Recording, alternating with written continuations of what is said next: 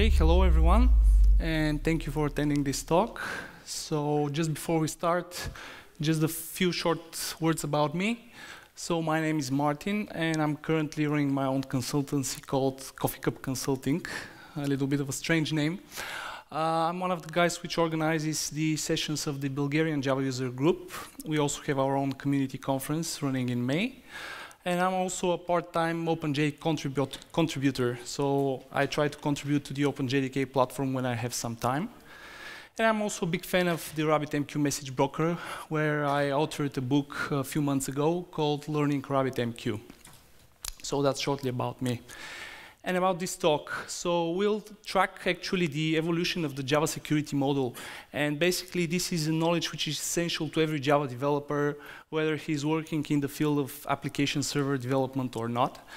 Then we'll fulfill the talk with discussing what are the security APIs in the JDK platform that fulfill the security portfolio of Java. And at the end of the talk, we'll cover a few best practices that every Java developer must consider when he knows what is the security sandbox model of the Java platform. So let's see what's the evolution of the Java security model along with some examples.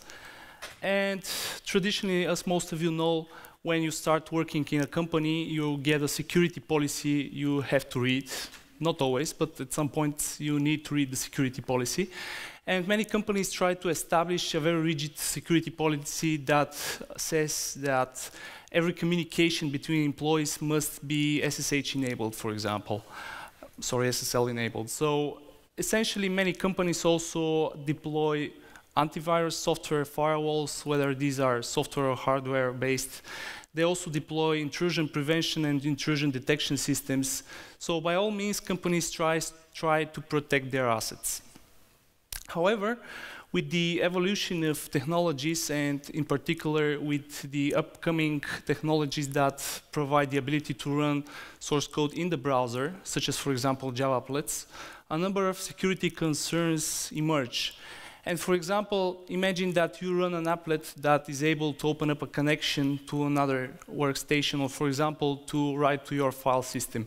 You can imagine that this opens up a whole new world of security vulnerabilities inside your system. So with the emerging of technologies that allow you to run source code from the browser, you need to have a very strict security model that will allow you to specify what does these applications are allowed to do inside the system.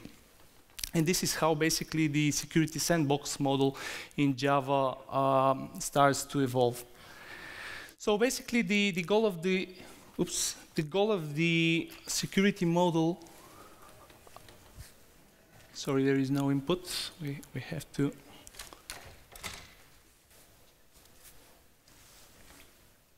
Okay, so now that's fine. So basically the goal of the Java Security Sandbox is to allow you to execute untrusted code from a number of locations and to provide you with the ability to specify permissions for that source code.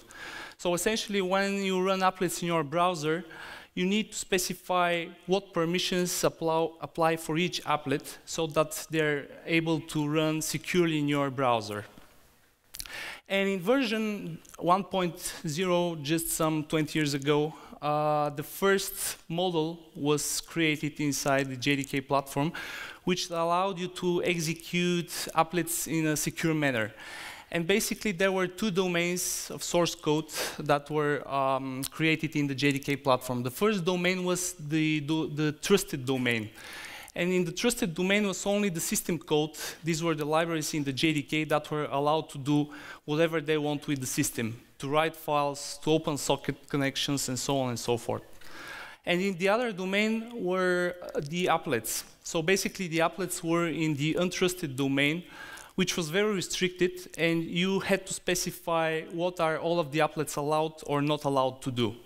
So the model was as simple as that. So code in the JVM was divided into two domains, trusted and untrusted, and basically strict restrictions were applied by default on the untrusted domain. However, this was not very flexible at all. So in version 1.1 of the JDK platform, a little bit more flexible model was introduced. So at that point in time, the folks in Sun decided to provide a mechanism for applet signing, which allowed you to move basically applets from the untrusted domain to the trusted system domain. So once you have your applets signed with a trusted certificate, you mark them as trusted source code, and they have the ability to do whatever they want with the system. So now you have a little bit more flexible mechanism. You have your applets which are still untrusted and are based upon permission checking, but you also have the so-called signed applets which are trusted in the same manner as system code is as well. And now you basically have the same thing, but with a little bit of one step ahead, which is signed applets. So this is, in short, the process of applet signing. You compile the applet in the usual manner, then you create a jar file for your applet, then you generate a pair of public-private key pairs in order to sign content, then you sign the applet jar with the private key file, then you export the public certificate out of the public key you have generated, then you import that certificate into the trusted store of your JDK that's running inside your browser. After that, you create a policy file where you specify what is the untrusted source code allowed to do. And at the end, you load and run the applets. So this is basically the process of signing an applet that allowed you to grant him more permissions, and basically the permissions that the system domain has. However, this still remained quite inflexible. So in version 1.2, there was a radical change in the JDK platform in terms of security, and the security manager class was introduced. So does anyone know what a security manager is? Yeah, a couple of people. So the security manager provided the capability to do more robust permission checking in terms of the source code. So now that we had a security manager class in version JDK 1.2, there was the so-called security.policy file that you get when you install your Java. And basically, the security policy file says that you give some permission to applets loaded from a particular location. So this could not only be applets, of course, this could be any type of managed source codes. For example, this could be OSGI plugins, this could be WAR files, and so on and so forth. So in this particular case, we give the right to all applets loaded from the jdays.se site /demoapplet the permission to delete the C Windows folder. So basically, when you specify that permission in the default security policy file that comes with the Java installation, and you install an instance of a security manager class, then the Java platform, anytime it runs the applet, it checks whether it has the permission to delete the C Windows folder whenever the applet tries to do so. So basically, as you can see, the security model has moved from standard trusted and untrusted domain to more code-centric. And this means that access control decisions are now specified in a more fine-grained manner in a security policy file that comes with the Java installation. And there is no more the notion of untrusted and trusted source code. Everything is a subject of permission checking. And also, the notion of so-called protection domain was introduced. This is essentially the replacement of untrusted and trusted source code. So the protection domain essentially contains the location of where the applet is being loaded from, which is set by the applet's class loader, and also the set of effective permissions that are specified in the security policy, which this applet has when it runs inside the Java in the browser. So basically now we have also two types of protection domains, system and application. And that's it. How can you get the protection domain of a class inside of your applet? You say applet.getClass.getProtection domain. And essentially you can get the protection domain for any class running inside your Java platform by calling getClass.getProtection domain. Out of that protection domain, you can get the source code or the code location from where your applets are being loaded from. And you can get the set of effective permissions that are set for that particular class once it's being loaded. And another interesting facts also apply in terms of permission checking. So for example, if you provide one applet with the ability to delete the cWindows folder, this implies the permission that you are also allowed to delete the cWindows System32 folder. So effectively, permissions can imply each other.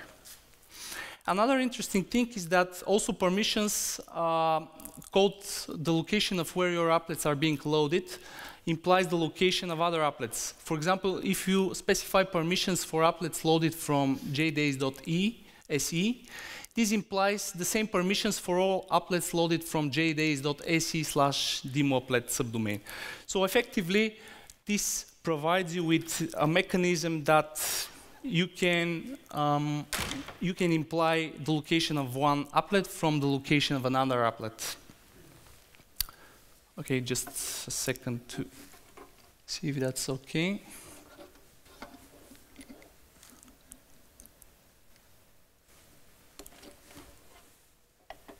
Okay, now that's fine. So, since now we have permissions that are specified for each Java class, typically you know that your source code can run through multiple threads of execution.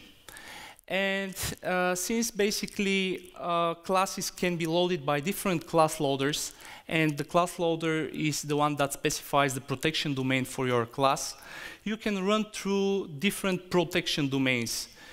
For example, if I have to give you a concrete example, if you have a Java application server, and that server runs WAR files inside of it. For example, the WAR file is loaded by one class loader, and the application server is run by a separate class loader. And now when you run the WAR file inside your application server, it has two protection domains, one of the WAR file itself and one of the Java application server. So effectively, what was decided was that the permission set, or the effective permission set of the WAR file, would be the intersection of all protection domains through which those WAR file is being loaded.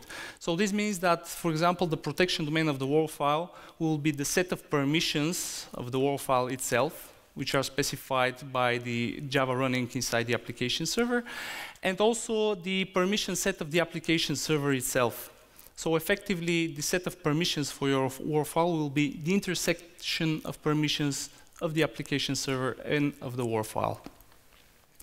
So moving towards version 1.3 and 1.4 of the JDK platform, the security model remains the same. We still have the security managers that might be installed in your Java platform. However, the notion of permission checking also was a little bit more extended. So does anyone know what JAS is? Yeah? Java Authentication and Authorization Service. So you are close, but you in a book on RabbitMQ, you can get it after the session. Yeah. So effectively, JAS, as you mentioned, is Java Authentication and Authorization Service. And the idea behind JAS was that up to version 1.3 of the JDK platform, there was no way to specify who was running the source code. You had just the location of the applet, for example, and you had the set of effective permissions, but there was no way out of the box to specify who is running the applet, who is the user that runs the applet. So that was the purpose of JAS, and it was effectively to specify who is running the applet. And now the syntax of the security policy file was extended a little bit, and it allowed you to specify the so-called security principles, which are effectively some attributes of the user of the system. This could be an email, a username, and so on and so forth. So now in the security policy file, you can specify who has some permissions over the applet. In this particular example, you say grant principal javax.security.out.x500.x500 principal, and this effectively is an LDAP attribute of the user, and this LDAP attribute is the name of Tom. So a user which has this LDAP attribute and runs the applet is effectively allowed to delete the cWindows folder. So in version 1.3 and 1.4 of the JDK platform, the notion of authentication and authorization was introduced in the security model. And a few implications of that were that the Java authentication and authorization service had effectively two parts, as it is somewhat obvious. So the first part, effectively, the authorization part, is the one that extends the security model of the Java platform. And the authentication part of JAS was based on the idea of plugging authentication modules, which allowed you to implement different modules for authentication of your users, whether that's authentication against a relational database, an LDAP server, and so on and so forth. And you can use those modules to authenticate users in your Java applications or your Java EE applications, for example. So the JAS API consists of 4 core classes. The first one of them, if I start from the back, is javax.security.out.login.login context. So when you start authenticating or authorizing users in your system, you use an instance of this login context class that uses one or more login modules that you have implemented in your system. The JDK platform provides a few login modules, such as, for example, an LDAP authentication module that allows you to authenticate against an LDAP server. So basically, those two classes allow you to provide one or more ways to authenticate a user. For example, you can specify that you want to authenticate a user against an LDAP server, and if that fails, you can try to authenticate the user alternatively against a relational database. Each login module specifies one or more subjects, which are actually the authenticated entities in the system. So a subject in JAS represents a user in your system, and a subject has one or more attributes called principals. So a principal could be the username, or the email address, or the home address of the user, and so on and so forth. So these are the 4 core classes that constitute the JAS API, and that are used as part of the Java security architecture as well. So up to version 1.4 now, the typical flow for permission checking is the following. Once, for example, an application server or an OGI container starts up, it sets a security manager instance. This process is called installation of a security manager. And it also sets some security policy. By default, as we saw earlier, the security policy is established in a security.policy file, which stays in the installation of the Java platform. But that policy can be in a different location, for example, in a database table, and so on and so forth. So this is the first step. The application server starts up, and it installs the security manager. The second step, once your applications, for example, applets or WAR files are loaded, then during the class loading process, bytecode verification is done in order to check whether something is not wrong with your class files. And after bytecode verification is done, then the protection domain of the current, for the current class loader is set. That is being set for all classes that are loaded by that class loader. And during that phase, effectively, the class loader sets the set of effective permissions that are specified in the security policy file, along with the location of your loaded WAR files or applets. So this is the second step. The classes are already loaded, and they have a protection domain, which contains the set of permissions for the class and the location from where that class is loaded from. In the third step, when you invoke some system code from your applications, for example, you try to write a file to C Windows folder or somewhere else, then the JDK platform checks whether you have a security manager installed. And if you do, then it tries to check whether the set of permissions of your executing code is allowed to perform the activity you want to do. For example, to write to the file system, to open a socket connection, and so on and so forth. And basically, as we said earlier, this is the intersection of all of the protection domains through which your executing source code passes. So for example, if you have a WAR file, one protection domain can be the one of the source code of the WAR file, and the second protection domain through which the execution passes could be that of the application server. And inside the code base of the Java platform, you can find many places where there are calls similar to this one. You create an instance of a socket permission, which effectively is a socket permission for jDays.se between ports 8000 and 9000. And this permission effectively specifies whether you have the ability to connect to that location or to accept connections from that location. After you have created an instance of that permission, you check whether you have a security manager instance installed in your system. You say system.getSecurityManager, and if that thing is not null, you say securityManager.checkPermission, and you specify that permission. So when you have that piece of source code inside the JDK platform, for example, if the currently executing source code, the protection domain of the currently executing source code has the permission to open a socket connection to that location, then that thing passes well. Otherwise, a security exception is being raised at that location. So there are many places when, for example, you try to write to the file system, for example, from a WAR file or from an applet, and you get a security exception. And the reason is that you just don't have the permission specified in your security policy file to do so. So the first step actually is that, apart from the fact that the JDK does typically the permission checking, you can also have those type of calls in your application, of course, as well. And that could not only be the application server that tries to do any kind of permission checking, but also your application, in case you, for example, provide the ability to run plugins inside your application. So typically, you can do permission checking either with a security manager, or newer versions of the JDK platform use an instance of an access controller. So an access controller is basically the same API as the security manager class with one core difference. You don't need to install an instance of an access controller inside your system. So you can say access controller.checkPermission and then specify the permission without the need to have an instance of a security manager installed inside your system.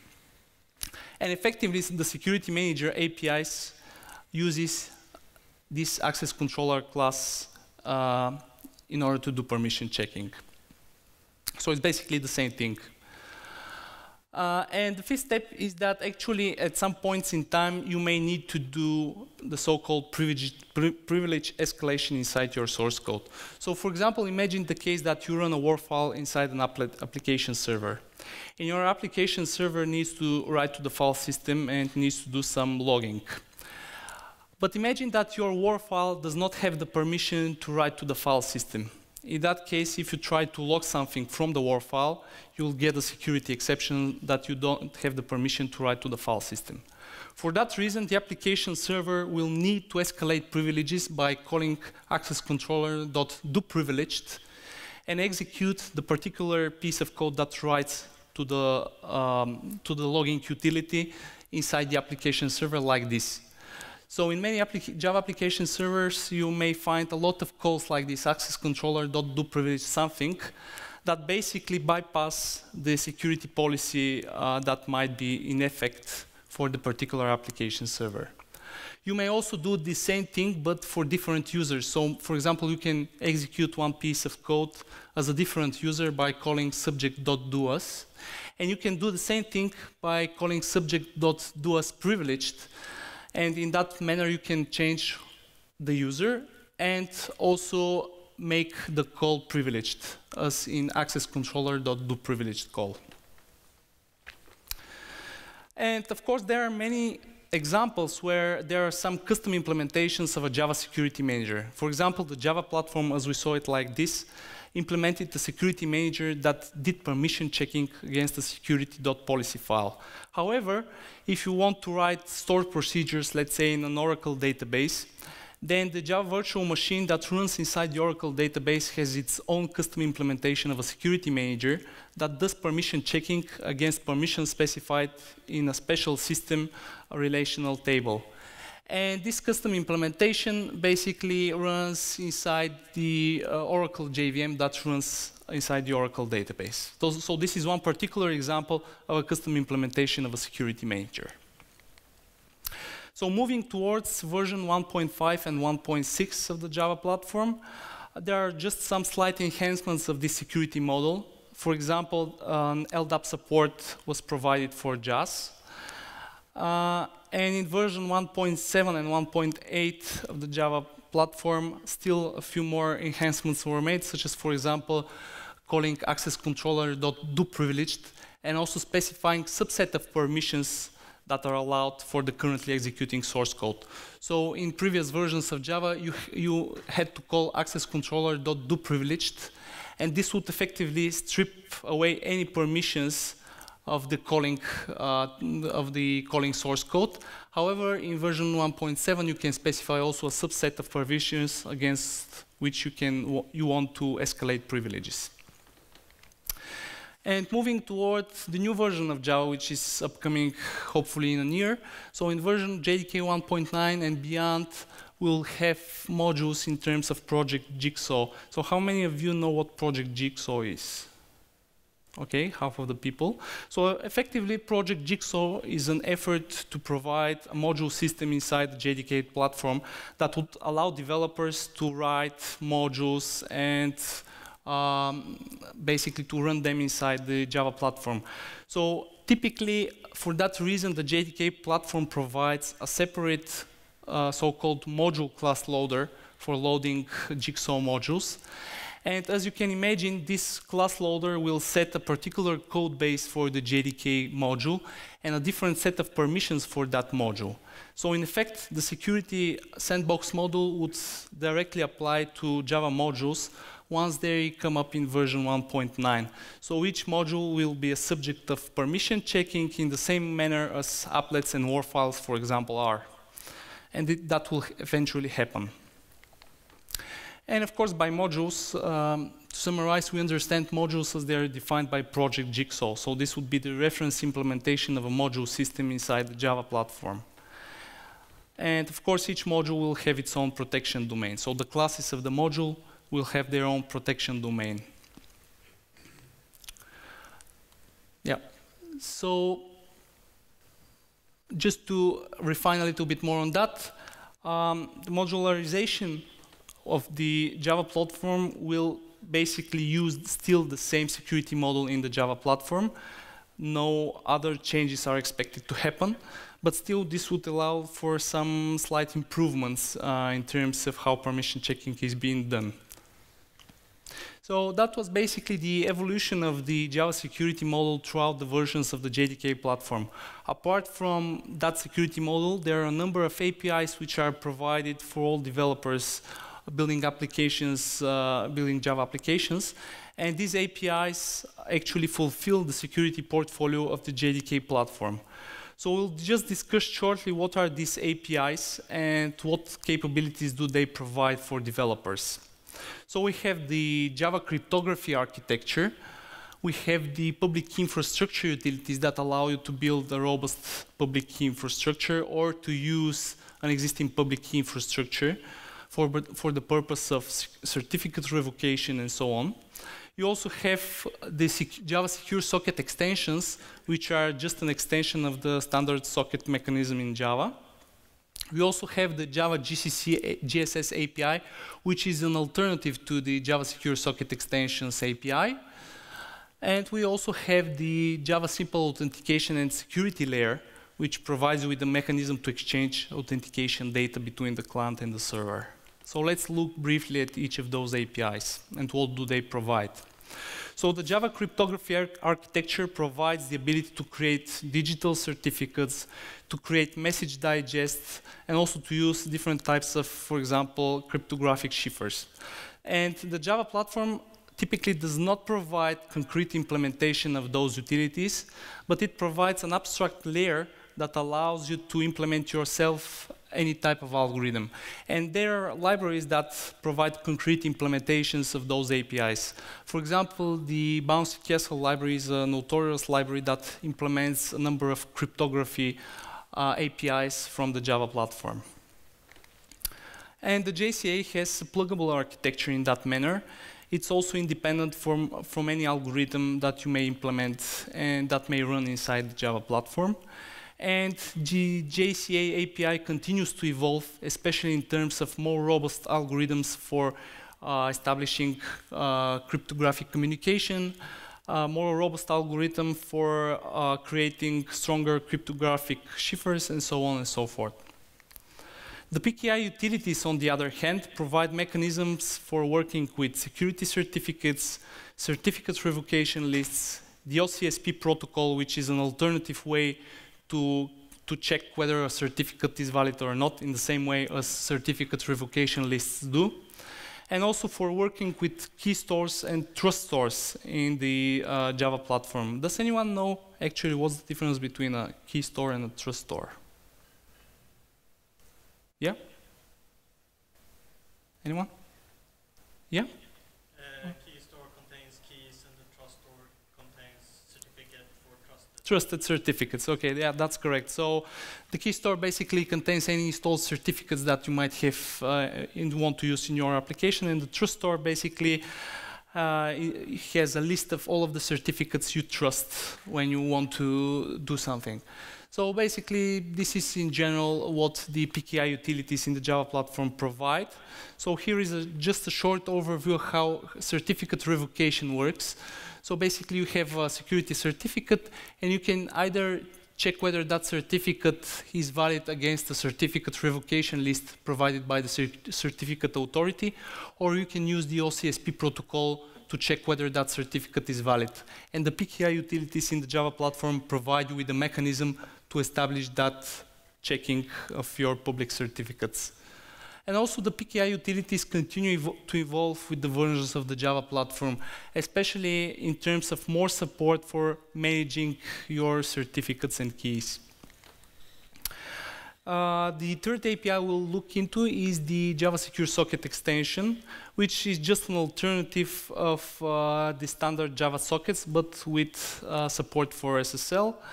And the Java Secure Socket extension also continues to evolve. There is something called server name identification, which basically provides you with the ability to create a server socket inside the Java platform that splits the communication between clients into different virtual domains on the server side. Also, the Java GSS API.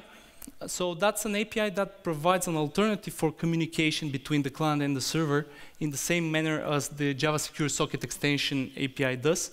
But the difference here is that the GSS API uses tokens-based security in order to exchange token information between the client and the server. So it works in a little bit different manner than the Java Secure Socket extension. And also the GSS API can be used along with JAS. For authentication purposes, it can use the JAS modules to authenticate users. Also, the GSS APIs continues to evolve, especially in terms of support for more security certificates. For example, the Java platform tries to support newer versions of the Kerberos protocol, both in terms of GSS and in terms of any other APIs that would need to use the Kerberos series of protocols. The Java SASL API defines a protocol for exchange of authentication data. And this means that, for example, if you want to authenticate a user against the server, the SASL API provides you with a mechanism to specify how this user must be authenticated. For example, whether that should be via an email address, whether that should be via a username and a password. And that security information is being exchanged between the client and the server. So the client says, hey, I want to authenticate users with an email address. The server says, well, I support that, that's fine, let's do that. And in that way, a secure channel for sending authentication data is being established between the client and the server. So that's effectively what does the Java SASL API does. And it also continues to evolve. It also tries to support more mechanisms for exchanging of authentication data. It tries to, for example, to provide support for integrating of the server with an LDAP server that provides attributes for establishing authentication data between the client and the server, and so on and so forth.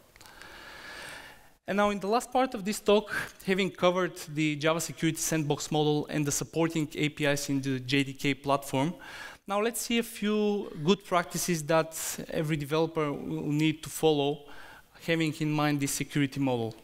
So the first thing is that typically some of the security guidelines that you can find over the internet are not specific to the Java platform itself. So there is an input validation you need to do. For example, if you send some data from the client, you have to avoid SQL injection by sanitizing your SQL queries and so on and so forth. However, there are some practices that are specific to the Java platform, and one of them, for example, is the ability and the need to respect the security manager. For example, if you decide to develop a Java library, you need to take into consideration the fact that your library will need to run, for example, in a Java application server or in an OSGI environment. And I had an example recently where I had to use the Google's JSON library inside an OSGI bundle.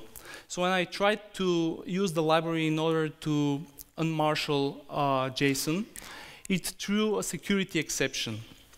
And the reason for that was because the library was using reflective calls to do the unmarshalling, and the reflective calls were subject to permission checking. So I did not have permissions in my OSGI container to effectively do reflective calls, and that threw exceptions at me. And the way the JSON library could have handled this is by providing an alternative way to do the unmarshalling in case it was running, for example, in a Java application server. For example, not to use reflective calls or to provide some more descriptive information to the user why there is a security exception. The other thing is that you need to grant minimal set of permissions when you deal with the security policy. I guess there are many cases where we have seen some code that throws some security exception, and you have worked around this by specifying all privileges for your source code. So many developers do this in order to avoid types of security exceptions, but this, as you can think of it, is very hazardous. So typically one rule of thumb is to just grant the minimal set of permissions your source code will need to have in order to do its job.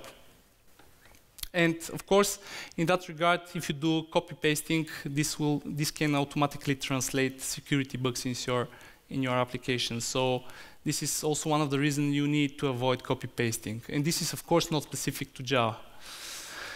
Another thing is that, for example, the ability to sanitize exception messages. So it's a good practice if you sanitize messages and not show exception stack traces to the user, because Java exception stack traces can bring valuable information for your system, and that does not need to be visible to the end user. So you typically need to sanitize your stack traces.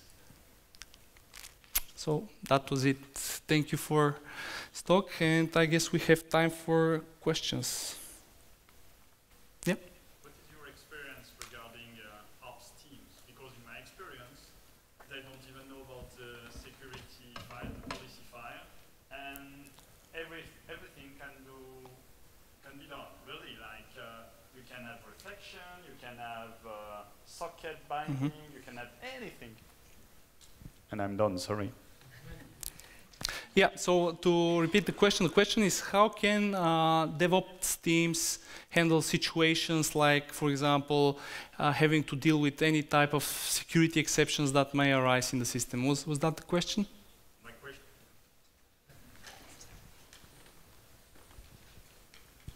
My question was more about your experience, because in mine, ops team don't know nothing about this kind of stuff. Yeah. And you are talking in front of developers. I would be very glad that you talk in front of ops team. Yeah. Okay, so my experience with ops teams is that, for example, if a situation arises that the system throws a type of, for example, a security exception when having to deal with some type of activity, then it becomes very confusing, and the ops team tries to go to the developer team and ask them, here, see, I have some security exception, I don't know what to do with that. So in order to avoid that situation, for example, if you develop an application or a Java library, you need to be able to handle all places where potentially security exceptions might be thrown, and to provide more meaningful information on what could be the cause for the security exception. For example, if you get some type of reflective call exception in your application, you will get very confused from what's the reason for that security exception. It's not very user-friendly. So one thing is just to wrap any type of security exception that may arise and make it more readable. And the other thing, of course, is to educate the ops team. So once, for example, people are aware of how, in general, does the security sandbox model of the Java platform work, they, for example, can just go to the security policy file in the system and check what are the permissions that are being granted to that security policy file. That typically does not require any developer knowledge, since the security policy file has a very tiny domain-driven language that is used to describe the permission set. Of course, you can have other sources of permission checking, not the security policy file, but still that, of course, depends on the scenario. But these two things, I think, are very important.